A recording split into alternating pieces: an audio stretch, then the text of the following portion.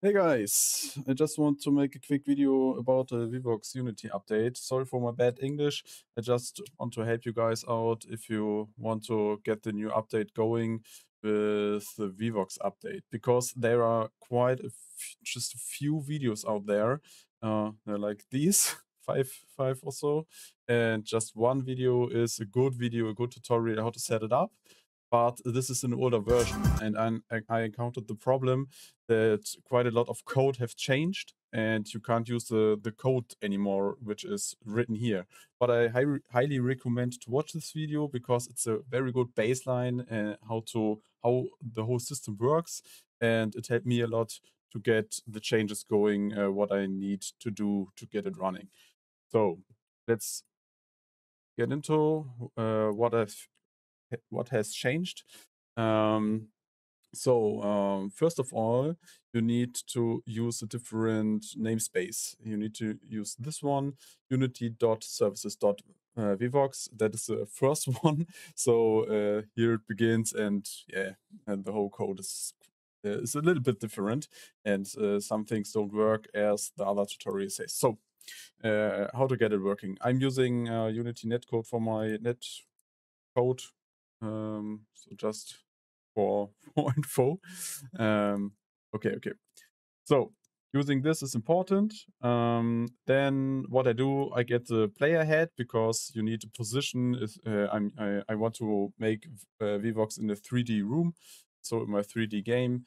So I need to position where the 3D objects is listening. So that is the player head, and I need the last player head position. We get to that later. Then you need to name a channel name of the voice channel.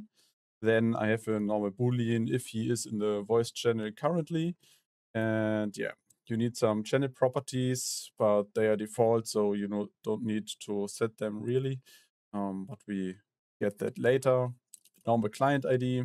This is just a thing to get the client, the voice client name. And it's important that every client or every voice user has a unique name. So there is no duplication allowed. That's why I have a client ID here, which is set by the Unity netcode. Okay, then I have a voice slider here that is not that important, and a normal fixed update. So that are the variables. You can set them as well. Okay.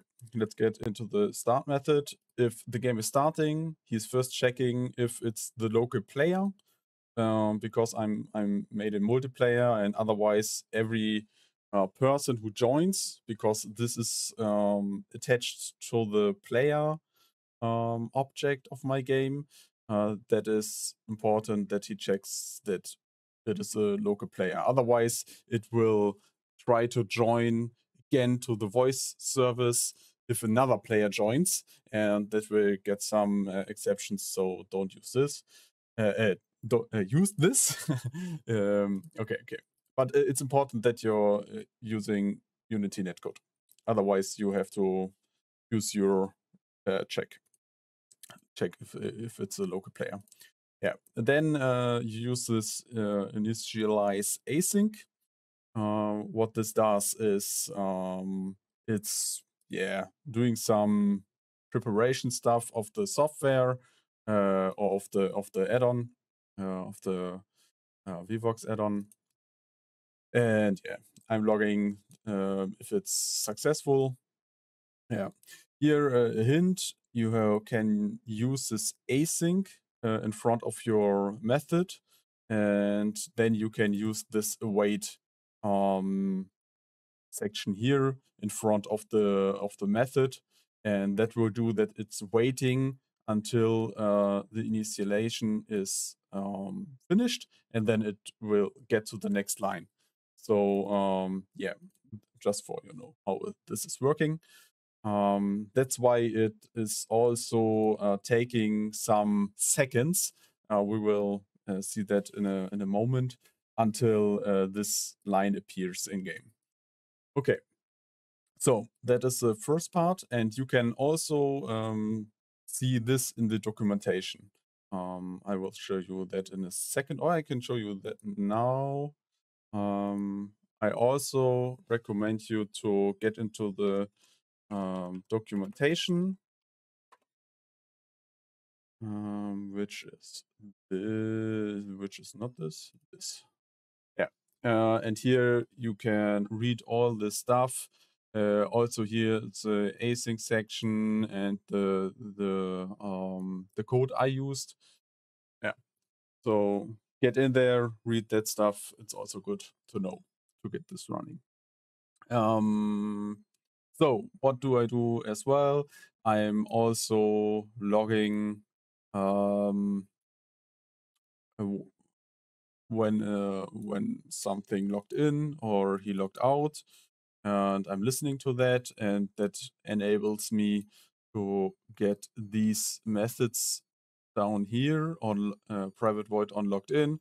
So if a login is successful, I get a debug log, and if not, I wrote another debug log just for me to know. It's nice to have. Also on logged out, I have these as well, and yeah. Up. Then on the update, what do I do on the update? First of all, he checks if the player is in a 3D channel, and also if he's a local player. And if that is the case, he updates the 3D position of the player, so he knows where the player is in the room, and it's a virtual room inside of the Vivox add-on, and that handles how far the other players are away and which direction, and this works very well. And you can update this next position update value if you want to update the position more often, and but I left it at the default position, and it's okay. It's working. Okay, so what did I do? If the player logins, this function is calling. He also checks if it's local player again. Then the client ID is set. As I said, it is get from my network manager, and it's using the local client ID of my network netcode component, which is handling my whole multiplayer engine, and that is setting my client ID. Next, I'm setting the login options. This is normal, nothing special. I'm just setting here the display name, so the username in the Vivox to the client plus client ID. So this ensures that it's a unique name and nothing is duplicated, so you don't get a duplication error. Yeah. Also, text to speech. I enable that. You can do it false, and nothing special. Here again, we have a wait, it's async, I explained it. And then you log into the instance.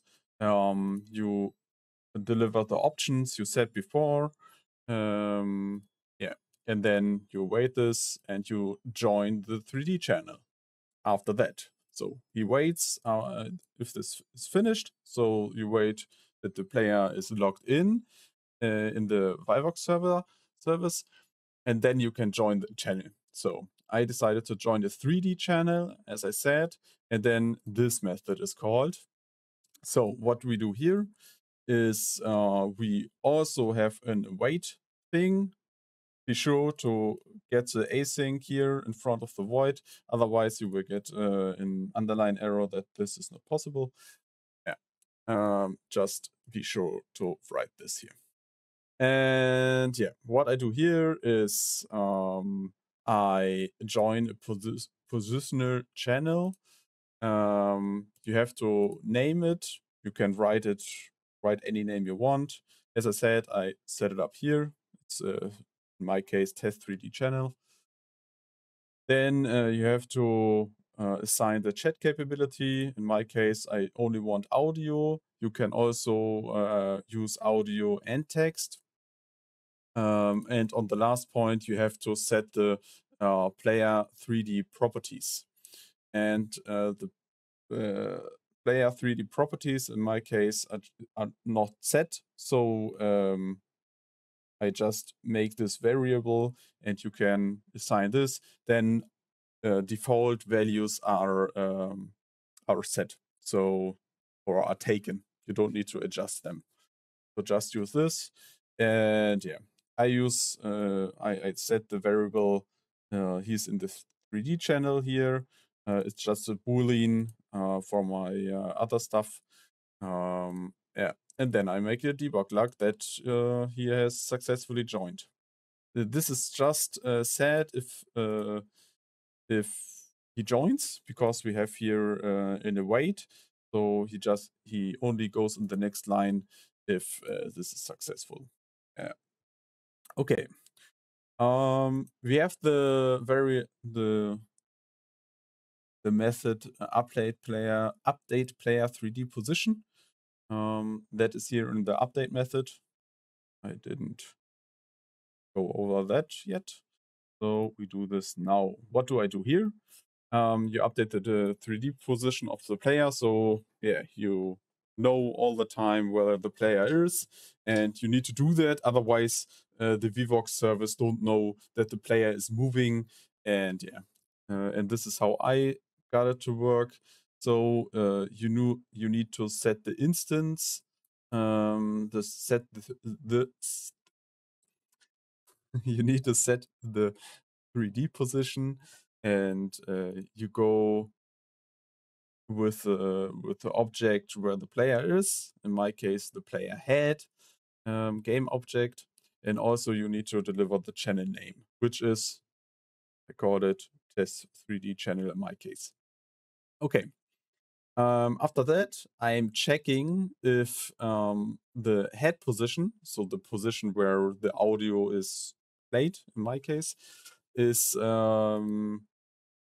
not equal to the last player head position, because otherwise it will get updated every frame or every update cycle, and I don't want that. I just want it to update if my player is moving. Yeah, that is why I'm always setting this last position, and in this case, last position is equal to the current position, and yeah, only in that case it will get updated. This is checked. So I set it here, but it is checked also in. Where do I check it?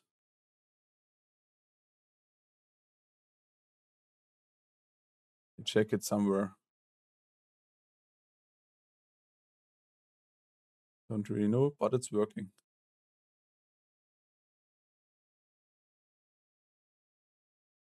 Okay. We go further. It's working. Okay. Oh no.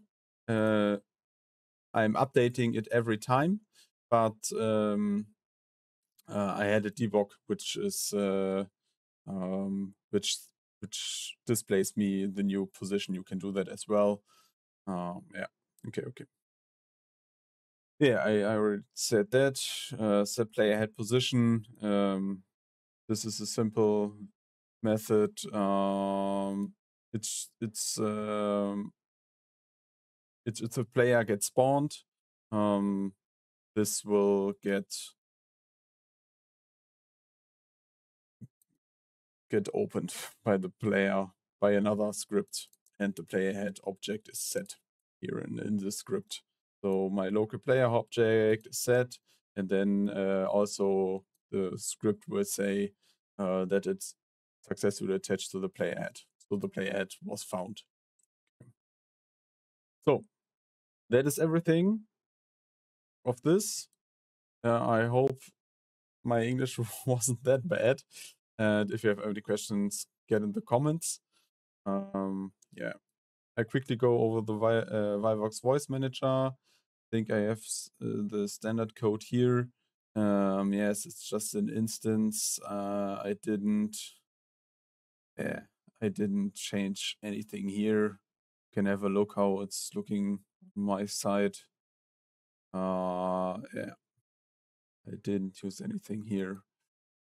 This is also attached to my player, which is toggling the UI.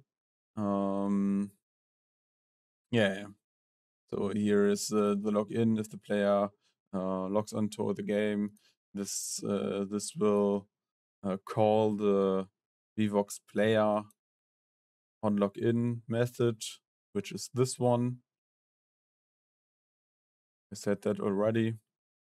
Also, it sets the player head position, or it's attached the head. That was the last method I said in the Vivox player script, and then it just disables the UI. Okay. So how this is looking on my place. Let's clear this and then just play.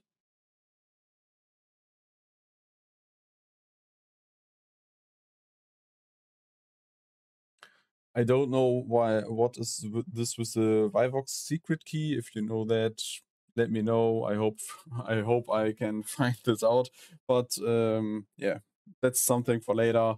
The thing is working for me. I tested it with a friend, so that's nothing to care about at the moment. Yeah, I'm pressing host. You can see it builds up. The first thing is it's find the player head and attach it to the script. Then yeah, I'm teleporting to the spawn point, but that's another thing. Then Vivox, the initialization, you know, it was successful that it started and logged in. Yeah, the client here is the client ID plus the network ID, which is 0. Login successful. And the last thing is just the Vivox binding local port. I don't know, it's not from my code. It's from the package itself. And for the last part, the player successfully joined in the 3D channel. And now if my friend is here, I can hear him. I can hear him in 3D in the 3D space. And yeah, that's working fine, no errors or anything. I'm very grateful for the tutorial of this guy here. Shout out to Digital++. Yeah, that helped me. I wrote it here. I got it working. So yeah, check this out. Check the documentation out, and I hope my video helped you as well. And yeah, that was it. Have a nice day. See ya.